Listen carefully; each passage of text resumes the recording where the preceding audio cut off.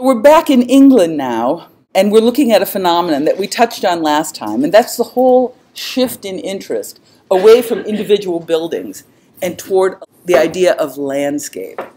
The idea of landscape as a communicator of ideas about nature that come from the Enlightenment, the notion that there is something about nature that represents a purer state, a more primal state, a more original state, and there's something about nature that represents something that can create strong aesthetic experiences when you contemplate it. We looked at, very briefly, a couple of terms. One was the whole rise of the branch of philosophy called aesthetics in the 18th century.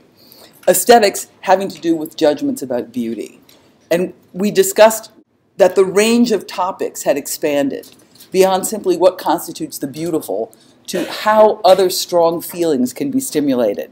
Beautiful, according to Edmund Burke, who wrote Philosophical Inquiry into the Sublime and the Beautiful, Burke suggests that the beautiful has to do with something that's rational and understandable and balanced in its proportion, symmetrical, small, clear, smooth. The kinds of things that Burke associates with beauty are the kinds of things valorized in, say, Renaissance treatises on architecture, where it's all about proportion, it's all about Platonic solids, it's all about somehow allowing people to feel that they have a rational understanding of the things they're beholding. And it's that grasp, that reasonable grasp on things, that decodes the mystery of the object and makes the aesthetic experience pleasurable. But by the 18th century, the notion of the sublime had become part of the field of discussion in aesthetics. And the sublime is quite a different feeling. The sublime is this feeling of being overwhelmed by nature, of being blown away. This is a fabulous ravaging of a woman by monsters, by Fuseli, an English painter. Stupid painting. Apollo Belvedere wins, by the way, in my vote here. It's the strong emotional feeling where you feel like you're about to lose control.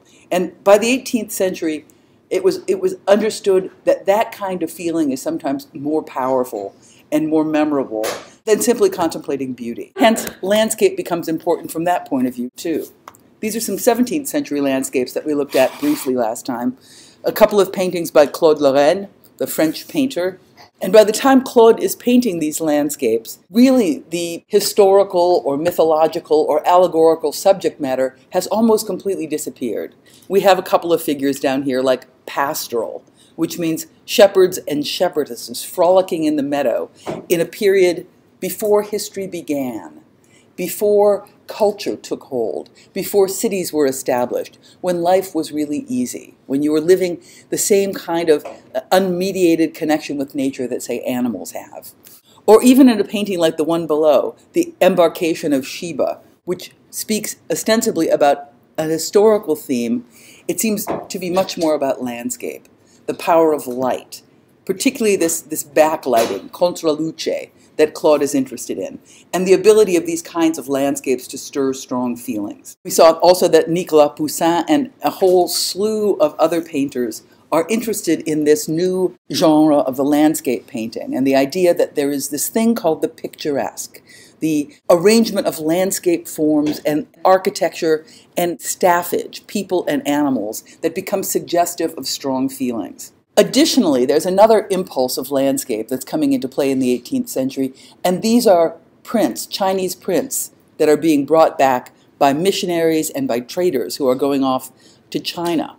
And the quality of the landscape in these Chinese landscapes is quite different than what we had seen in Italian gardens or French gardens, all of which were strongly dominated by an axis, all of which were strongly imprinted with the idea of geometry. That architecture somehow puts its mark on nature and controls it and organizes it and makes it systematized.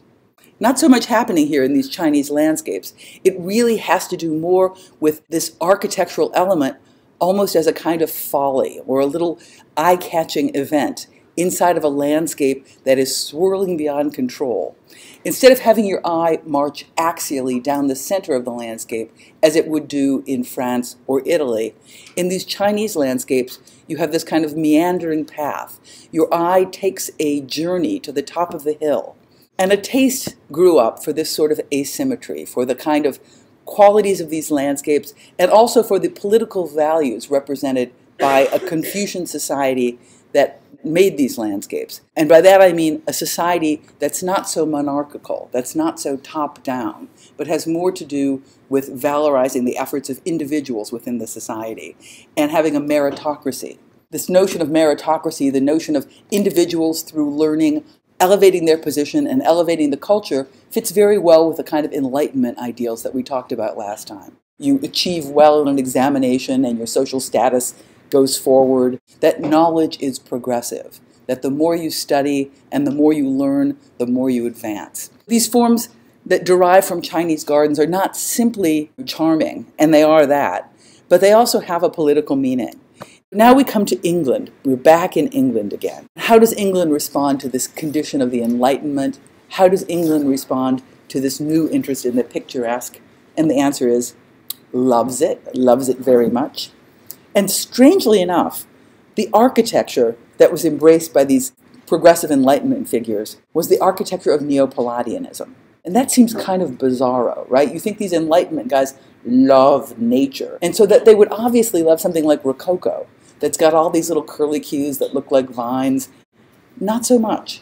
Things like Rococo, things like Baroque even, were associated with certain social and political groups of people. Baroque is certainly the architecture of the state. Baroque is so strongly associated with Louis XIV and other potentates who wanted to be like Louis XIV that no one with a progressive mind frame would ever think twice about Baroque. Baroque architecture is also strongly associated with the church, specifically with the Catholic Church. Palladian architecture, at least the architecture of Palladio's villas, was distinctly secular, for secular gentlemen farmers, people with whom English Whigs could identify very strongly. Palladian architecture, kind of rational. It's kind of knowable. It's kind of progressive. We saw Wittkower's diagram, which of course wasn't available to people in the 18th century. But they're not dopes. They could see that these are plans based on proportion. This is a typology that's extensible and learnable and teachable.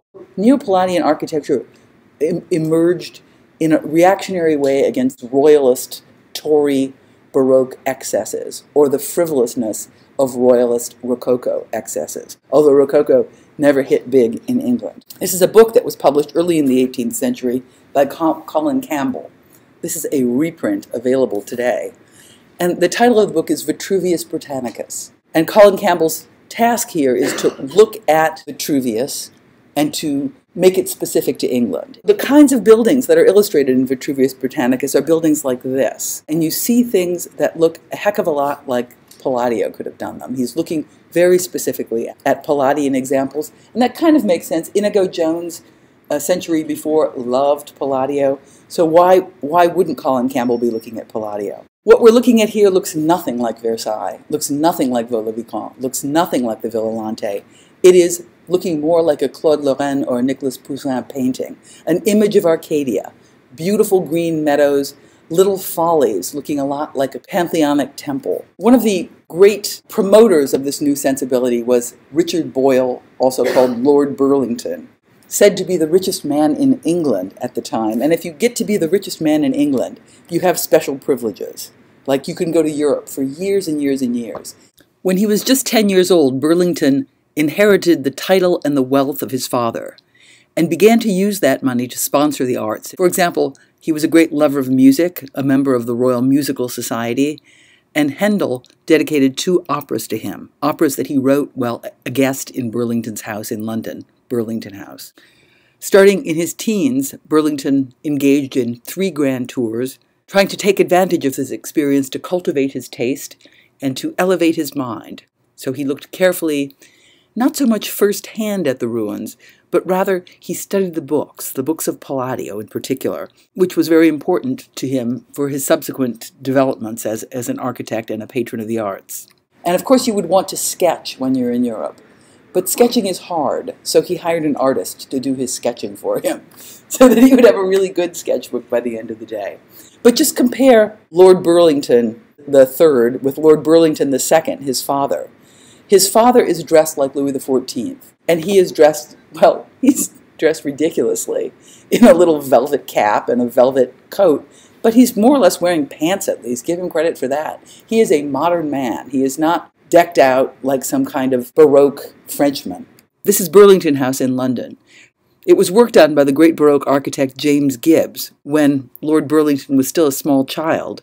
But as soon as Burlington was really old enough to put in his 2 cents, he fired Gibbs and replaced him with Colin Campbell, author of Vitruvius Britannicus, and had the house built in a much more severe style, in this rational Neo-Palladian style. And this was just the first of Lord Burlington's many architectural undertakings. William Kent is the artist, the landscape painter Burlington hired to be his companion and to keep a record of the things he saw while in Europe. And this is a little sketch of Kent by Burlington's wife, which is kind of interesting, Lady Burlington. Some of these are sketches by Kent. This is a view by Claude Lorraine. This is another Kent view. He's really working within that tradition of the picturesque landscape. To a large extent, you want these landscape paintings as souvenirs. And the word souvenir means remembrance. You remember. He wants to recall the qualities of these landscapes. So you bring back all these grand tourist souvenirs. Some of them are landscape paintings. Some of them are Piranesi prints of views of Rome.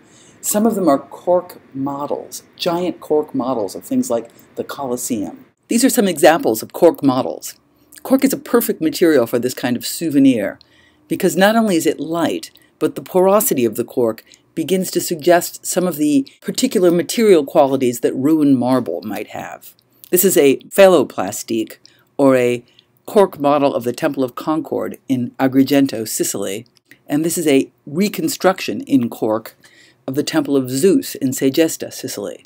In Germany, it was even popular to have these as centerpieces in tables so that people could, while eating dinner, have learned discussions about architecture. If you ever have a chance to go to John Soane's house in England, in London, it's full of these grand tourist souvenirs and these cork models and stuff. It's really riveting. There's a room completely dedicated to the storage of cork models. Unfortunately, this room is not typically on the tourist course through the museum, and you have to get special permission to visit. But anyhow, in collaboration with Kent, Burlington gets the idea that you could go beyond simply having the painting of the landscape that reminds you of the landscape in the area around Rome. You could actually build the landscape. You could build in real space the view that you get in the painting. The project of Chiswick Park initiates. This is the original house. This is like this big Jacobean sprawling mansion with plenty of space for Lord Burlington to live in. And this is Chiswick House. And Chiswick House is a Palladian villa. This is Villa Rotunda, but this is Chiswick House. You can see that there is a real attempt on the part of Burlington to give himself something similar to what Palladio would have done. Not to copy it directly, but to appropriate the spirit of a Palladian architecture and build it. But beyond that, he's also building this garden. And this garden is strange. It's got certain things that we might say look sort of French, like this trident. But the terrain that the trident comes through is an irregular terrain. And in fact, the forms that he's using in this garden don't come so much through the French model, but through literary descriptions of Pliny's villas, the great Roman who wrote about his country houses. Burlington, because he's so rich, paid a guy to read Pliny and to do drawings of what Pliny's villas might look like. And so some of the things that are described are these great lawns for walking and conversing, but also these more irregular kinds of gardens that surround them. Little mazes, little thickets. We have all these kind of irregular areas. And we also have the idea of the picturesque going on. At the margin of this drawing are various follies. This is Chiswick House, views of Chiswick House, but up around here we have things like a rustic bridge, or a little pantheon, or an obelisk. We'll see them in detail in a moment. Let's look at Chiswick House for a minute. So at first glance it looks just like Palladio, but not exactly, because Palladio is really good. and Lord Burlington, I think, is too rational to behave like Palladio. A lot of what Palladio does breaks the rules. You know, we spoke about things like the moderne, like Claude Perrault, getting rid of the emphasis because it's too crazy. And you look at the columns here, and these are these Enlightenment modern columns. They don't have that bulging muscularity that Palladio does. And even the idea of the wall seems more like a stretched membrane than this heavy, blocky thing here. The plan is different too. Both plans are square, both plans have a center. The Palladian plan has porches on 4 sides. Here really we just have a porch on 1 side, coming forward. And the rest of it seems like a wrapper, wrapping around. And this idea of the wrapper is communicated by the fact that there's this strange entry into the space, which is not this kind of grand series of places, but like a little tube that you walk through to get into the center. Very strange space. And the language is just way thinner and way more brittle than the language of Palladio. Let's look at some of the views in the garden that you get. We saw that trident, like a series of postcards of best things I saw when I was in Italy. I like a trident. I saw one at Piazza del Popolo. I'm going to put one in my garden. Those tridents at Piazza del Popolo had obelisks at the end. Going to put one in my garden. Not only that, but I saw a Pantheon when I was in Rome. Going to put one in my garden. And this is like crazy, crazy small. I mean, really, this is the richest man in England could have built himself a better Pantheon than this one. But it's the view of the Pantheon. It's not the inhabitation of the space. It's that your picturesque view of the landscape gets organized around these follies, these objects in the space. There are some other things that are pretty interesting. This is a rustic bridge. And by rustic, I mean it deliberately looks like nature has taken over. It is made of boulders, it's rough, moss is growing on it. And that's opposed to the Palladian bridge, which is further down the road, which is pure and clear in its geometry and modeled after Palladio. Let's get some sphinxes going. Let's get some philosophers going, and so forth. The garden is set up not as a singular axial unfolding of space directed by the imposition of architecture on a landscape, but rather the qualities of the landscape and your view through space, these dramatic vistas, reveal the architecture to you as singular moments within a continuum of experiences that can be rehearsed in many different ways, not simply along one path. Here's another project that Kent did in England, and this is Holcombe Hall. And I'm just showing this because to me it looks like Palladian villa on steroids, or that has been super radiated at the nuclear power plant. So that instead of simply being one tartan grid, it's a tartan grid that's spawning little tartan grids in a horrible fashion. Oh, actually, it's a great house. This is Holcombe Hall. And you might say, well, how is it that Kent, who was hired as the landscape painter of Burlington, how did he get this commission? And the answer was, if you were doing the grand tour in the 18th century and you were an architect, that was the place to be, because all the rich people were there too. You had artists, architects, and rich people. And they all hung out together because they spoke English. You could get great commissions. Hoke, who was the client for Holcombe Hall, was another fabulously rich person. Look at this stair. This is a great space that we've got moving on up through here. Kent and Burlington were not the only people working in this style. This is a redo of an old castellated building. It's an interior by Robert Adam. Robert Adam spent a lot of time in Rome on the grand tour. He was the son of a not too well-off family, but they understood that if he was to have an opportunity to be an important architect, he had to do the grand tour. His sisters were sold into indentured servitude so they could get enough money to send Robert Adam on the grand tour. Be glad you live now, ladies. However, Adam did well, and he got these big commissions, and he even had one series of Piranesi plates dedicated to him as his great friend. This plan of Zion House never got constructed in this way. The idea was to have this round courtyard, which probably came from something like the Villa Madama, the idea of the round courtyard at the Villa Madama, which also never got constructed. The interior spaces are very much derived from Renaissance examples, like Villa Madama, the loggia of Villa Madama. And Adam takes the idea of that stuff and makes it monochromatic. He sort of gets the idea of the repeated motifs, but makes it flat, flat. So there's a kind of Rococo sensibility of the flattening and the framing of the wall that strips away some of the robustness that we have here. I think Adam's sensibility toward flatness is even more extreme than the kind of flatness and brittleness that we got with Lord Burlington. This is another view of Zion House where there's a big exedra at the end of the room playing with the kinds of spaces at Villa Madama, but really reducing their complexity.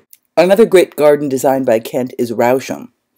And Rousham is often considered to be one of the most perfect examples of his design, because the property actually has been in the same family since the time that Kent did his work here. For that reason, there hasn't been a lot of redoing and refurbishing of the garden. Most of Kent's interventions here remain more or less as he intended them to be. You see here two names assigned to Rousham's garden design. The first is Charles Bridgeman, who worked on the property from 1717 to 1737, and he was replaced by William Kent in 1737. You can make a comparison between the two plans to get a sense of what Kent's interventions were. Bridgeman's plan over here proceeds from a bowling green with a series of axes that try to negotiate the bumps and grinds of this irregular plot of land around the serpentine infolding of the Cherwell River. What Kent does is he capitalizes on a lot of the pieces that Bridgeman had already put in place, like the bowling green, like the avenue, and so forth. But he softens the lines, he relaxes the lines, he gives things more space. While Bridgeman's plan has to do with the knotting together of very strong axial pieces with a few meandering paths in between, Kent gives way to larger swaths of irregular terrain and really plays with topography in interesting ways. Kent's idea of redesigning the gardens is not to slam some axes in, but rather to soften the edges as much as possible, to make things picturesque. And to make things picturesque, you have to scatter around a few eye catchers, these objects in the landscape around which irregularities of nature make a frame and create a strong, suggestive image. We have this idea of Arcadia represented in the meadow, where sheep could graze, and who knows, on a good day you would hire people to dress like shepherds and shepherdesses to run around out there, so that while you're out here on the terrace, you can feel that you too are a part of Arcadia. Of course, a problem with the sheep grazing here is that what if the sheep just wander away? You don't want to see a fence. That would ruin the moment of originality, the pure, authentic, original moment before culture came in with boundaries. However, you also don't want your sheep to run away. So what you get is the thing called the ha-ha. You know him, but do you know her? She's a fine you. This is basically what a ha-ha is. A ha-ha is a ditch. If you're over here at the house looking across the lawn, and here's where the ha-ha is located, at Rusholme. If you're over here looking across the lawn, you simply see the expanse of the lawn. However, the sheep cannot run away. The sheep can, in fact, fall in the ditch. But after a while, the sheep stops doing that too. There's a commensurate ground plane on either side of the ditch, which collapses perspectively to give you the sense that there's a pure, expansive space. It's a boundary that animals, such as sheep or cows, the kinds of things that you want to have in your landscape painting as mood-enhancing foreground elements. We see Claude Lorraine here has some nice sheep with classical folly. And by the way, these are real Rousham cattle, the same lineage of longhorn cattle that were there, placed there for their picturesque value by Kent several centuries ago. And Rousham has all of these different moments that have these really specific mythological associations, like the Veil of Venus, in part to re-evoke images of the countryside around Italy, places that grand tourists would have known and loved. Certainly Kent would have known and loved these places, but also in part to make walking through this garden allow people to suggestively connect with Arcadian moment when Venus and Apollo inhabited the earth in a more transparent way. You can imagine that you are Aeneas, trampling around the countryside on the outskirts of Rome, having these moments yourself. And this is an eye catcher. It's just called the eye catcher. What is it? Well, it catches my eye. I have no idea what they were thinking. A couple of things are interesting about it. One, it seems deliberately fake, right? It seems like a billboard. It's thin and it's crenellated. And so maybe if you see it in strong light in a distance, it might look like a castle, or it might look like a ruined castle. And those are two great things to have, because castle is great, because Gothic, scary. Ugh. But also, ruin is great, because ruin suggests the power of nature, the impossibility of controlling nature through architecture.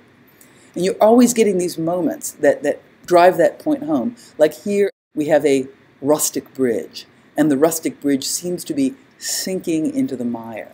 So here's the bowling green. The bowling green is a super manicured piece of landscape arrayed immediately in front of the house. And these are some of the views set up.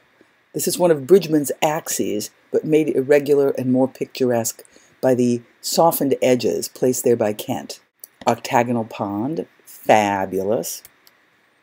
And notice how topography is being played out here. This is an area called Praeneste, which is a strange name because the real Praeneste, of course, is this hillside on the outskirts of Rome, where the Temple of Fortuna Primigenia was located in Roman times. This too is a sectional moment where these arcaded edges reveal themselves. As you proceed through the garden, your path moving into the thicket takes you on the top level, and you don't see this. But when you come back again, you discover new things about the space you had been. On top of the Praeneste terrace, there's a statue of a dying gladiator. And this is perhaps a fitting kind of statue to have, given the fact that the client, at the time, Mr. Dormer Cottrell, same family that's still there, was a soldier, and an old soldier, so dying gladiator exemplifies his militaristic achievements and his aging years. Walpole says that Kent leapt the fence and saw that all of nature was a garden. And one thing that may have been in his mind was this play of topography, that leaping from one level to another, masking boundary with topographical changes, is a technique that Kent used to good effect. Kent's garden designs pull away from the notion of geometry and control and rather yield to the irregularity and the fecundity of nature as a giver of form. And this goes way back to the very origins of what a garden is. You think of Eden. Eden is a hortus conclusus, which means a walled garden. If the very definition of garden at the outset is something set apart from wilderness, and in wilderness you have tigers and bears and uncontrollable forces of nature that you want to stay away from, you want that walled garden. The idea of the English Romantic garden is quite radical in leaping the fence. And instead of seeing nature as something hostile, with the Enlightenment project saying, no, nature is something pure, nature is something that in its wildest form gives us the clearest vision of what we can become.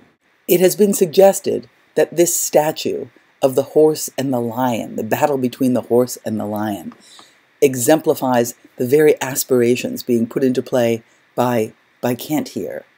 The horse representing domesticated nature, and the lion representing wild nature. And at Rousham Garden, these two images of nature come into a tangle together, just as these two figures are tangled together in the statue. This is at Kew Gardens near London.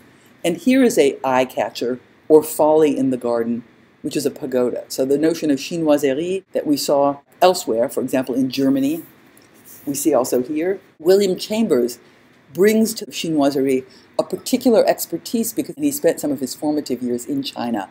And I think in his work there's a stronger understanding of this sensibility. It's not simply the look of the thing, but sometimes the qualities of the thing. This is Stourhead, and you can already see by looking at this plan that it's a plan even looser in its attitude about how architecture engages landscape than the plan of Chiswick. Chiswick still had these residual axes and rond-points and so forth.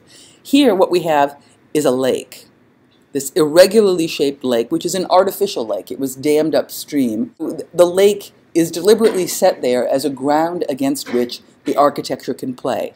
And the topography is very irregular. So the lake is in a declivity surrounded by hills on all sides. We see these dotted paths hither and yon, and what these represent are different possible ways to walk through the garden. And that too is a kind of big new idea. For example, if you go to Versailles, the major way to walk through the garden is hit the axis, walk the axis. Same is true for Vaux-le-Vicomte, same is true for Violante. I mean, you can meander in a different direction, but you're always making reference to the axis as the dominant giver of form and organizer of path. When you come here, there are lots of different ways to go. Some ways take you to the high ground. Some ways take you along the damp edge of the river. Some ways put you in the darkness of the forest. Some ways put you on top of a hill. And each experience gives you a pavilion, an architectural folly particularized to that kind of landscape. So there's a kind of connection that places that are brightly lit and high up will have classical buildings. Places that are dark and forested will have Gothic buildings. Places that are deep into the river's edge might seem rustic, as if they were little caves, as if they were almost part of nature themselves. When we look at the Stourhead plan, we see over here Stourhead House. This was a project actually initiated by the client's father, and the client is Henry Hoare, who worked on this project for almost 50 years. He kept puttering around. Rich guy, loves architecture, putters around. He brought in various architects like Flitcroft to design the pavilions, but really the conception of this garden as a narrative, this garden as allowing people to take this mythological journey of discovery through these enchanted moments in the landscape, is Hoare's conception entirely. This is Stourhead House, and look who designed it, Colin Campbell, the author of Vitruvius Britannicus. And if we look at Stourhead House, it's not surprising that it's a Colin Campbell project because it's pretty straightforward in its Palladian impulses. It actually got expanded, as you can see here, but the core of the house is this little nugget of a Neo-Palladian thing. In addition to interesting himself with the gardens, Hoare collected paintings and traveled. And in his collection of paintings, there are a lot of paintings by Claude Lorraine and Nicolas Poussin, and also paintings by other important landscape painters like Abraham Duclos. And notice this painting. This painting represents the Temple of the Vesta in Tivoli.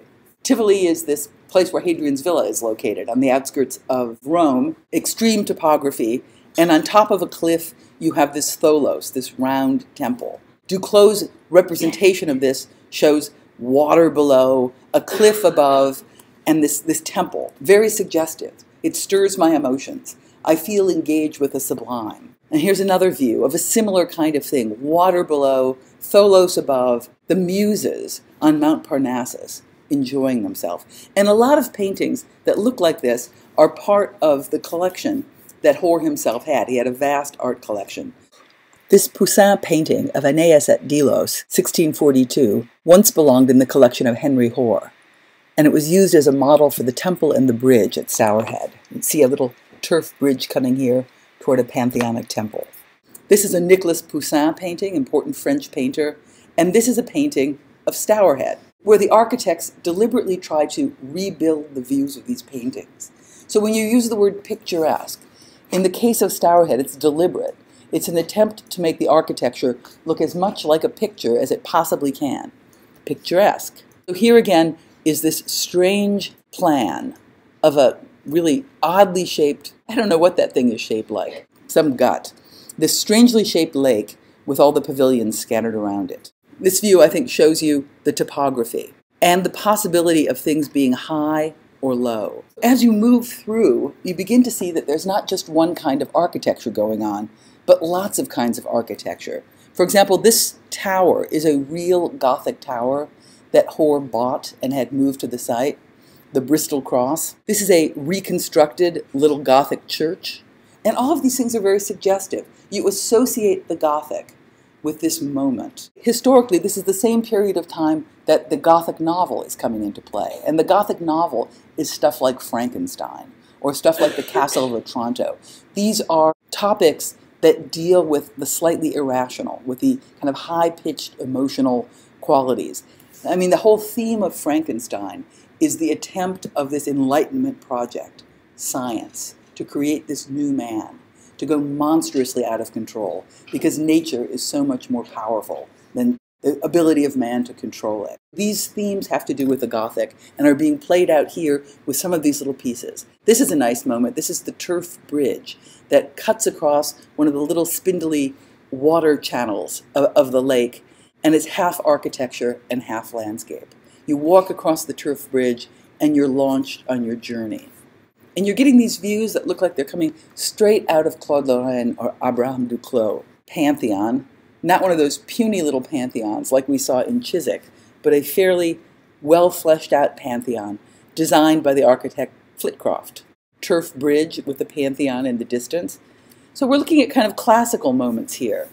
Classical moments are one path you can take. You can take one path around the lake and you have this reaffirmation of the ability of reason and light and order to hold true. But there is another way of moving around, and that's, let's say, the low ground. This is a grotto down by the water's edge. Here's the water, And this is all dug into the side of the hill. One thing that's interesting about the grotto is that the pieces of it are the same as the pieces of the Pantheon. We have a rotunda, we have a little portico, but now things have become wildly dismembered and pulled apart and organized along a path. And even the language has become grotesque, encrusted, and by grotesque I mean encrusted with shells, encrusted with this kind of living fecundity of the earth, and no longer able to hold the smoothness and the clarity of the forms. This is a view through the portico.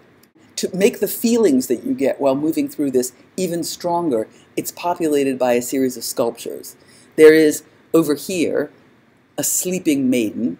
Here she is. But over here, you have crazy Neptune rushing out, about to ravage the sleeping maiden. So when you're walking through this grotto space, you think, I better go fast, because crazy Neptune is about to ravage someone. But look at this, we have a oculus pouring light into this pantheonic space, but it's the pantheonic space of the deep and the dark and the uncanny. Here's another one of the crazy moments on the opposite side of the lake. This is my favorite moment, because this really gives you a sense of the efforts that people would go to stir up emotion. It wasn't simply sufficient to have sculptures of Neptune or architecture that's very evocative of different moods, but sometimes people would hire actors to be in the garden. Like you could often hire people to dress like monks and walk around with a cattle or a lantern. And in this case, there's a hermitage. And again, this hermitage piece looks like a pantheon gone haywire, with the ability of symmetry to hold true, pulling apart and yielding to the landscape.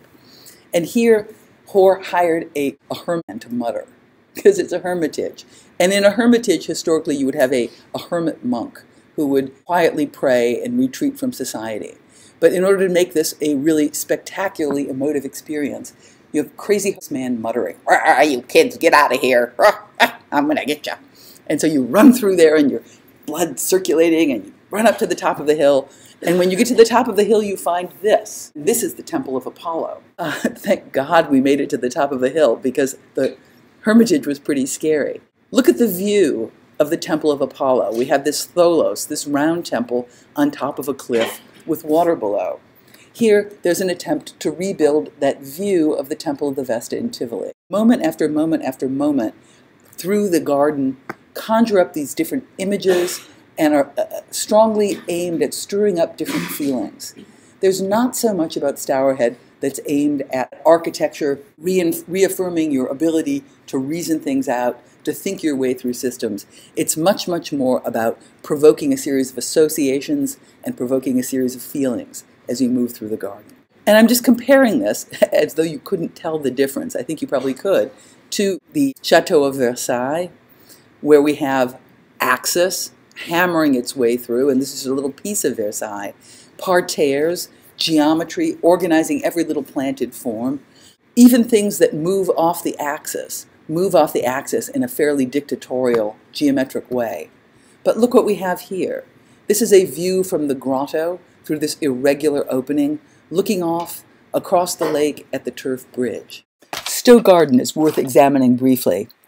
And one thing that makes it interesting is that here, a number of important figures in 18th century architecture and landscape design all participated, including John Vanbrugh, who was engaged to work on the house from the period of 1720 to 1726, only to be replaced by James Gibbs, another great Baroque architect. Eventually, these architects collaborated with a number of great landscape architects. 1711 to 35, Charles Bridgman was there, and as we noticed in Rusholme, Bridgman's technique was to lay out axes. 1731 to 35, William Kent came in and began to disrupt the stiffness of those axes. And in 1741, Lancelot, nicknamed Capability Brown, came in to even further soften the terrain and make the edges smoother and less rough. The client was Viscount Cobham, and here he has himself portrayed as a Roman senator. I think the fact that he has himself portrayed as a Roman senator already is an indication of the fact that he shares a number of these historicist desires to recall old Rome, old Arcadia, and so forth. As a curiosity, when work began with Vanbrugh and with Bridgman, the family name was Temple. By the time Kent and Capability Brown came in, the family name was Temple Grenville. By the late 18th century, the family name was Temple Nugent Bridges Chandos Grenville, and that indicates the fact that to keep this family going, to keep this property alive, which was terribly expensive, the only possibility was to keep marrying heiresses, and thereby expanding the family name. The house remained in the family for over 350 years, but finally in 1922, after selling their extensive art collection with Rembrandts and Poussins and many other great works of art, the family had to sell. And they sold it to a boys' school, public school called in England, private school, we would say. And the school to this day is situated in the building, Stowe School. In many ways, the original plan of Stowe reminds us of the plan of Chiswick that Burlington and Kent did together, where there are certain figures that are imported from Pliny's villa. There are certain ideas about axes used not so much to organize the space, but to deploy eye catchers in a picturesque way.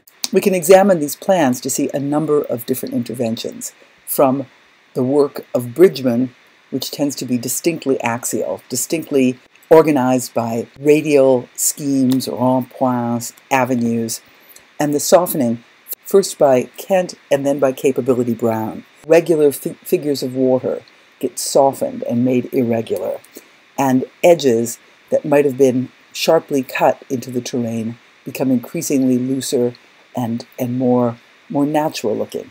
Kent already had a propensity to do this, but Capability Brown even had a stronger propensity to do this, so much so that he was criticized by some of his contemporaries in the 18th century, people like Richard Payne Knight and Udavell Price. He was criticized for blandness, for smoothing things out so much so that they could no longer conjure up the feeling of the sublime.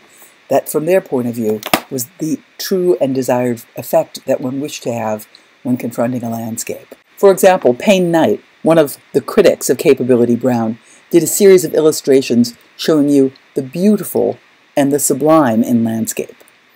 And for Payne Knight, the beautiful was almost too trivial to consider when compared to the sublime. Here we see a house on a beautiful well-lit meadow with a few nice trees.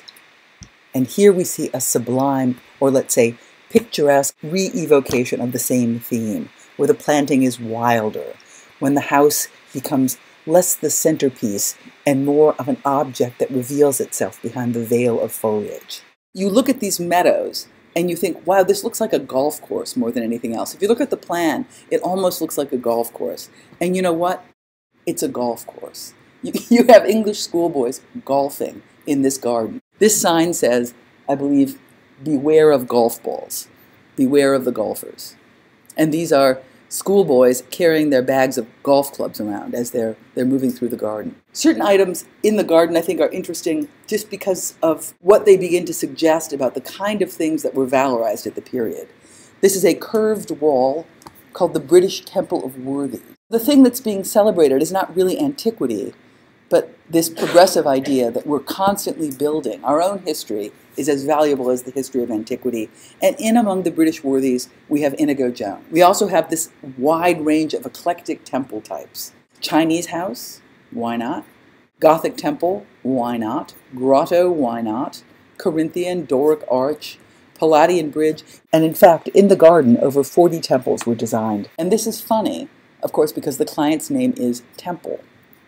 Ha ha. Here's an exaggerated topographical map of Stowe that begins to show you how the house up here still engages this big axis cut by Bridgman, but the landscape comes down to various meadows and various greenswards and thickets with a scattering of pavilions all around. There's a record on one occasion of Capability Brown taking a lady called Hannah Moore through the gardens and explaining his technique, explaining how he operated on the gardens.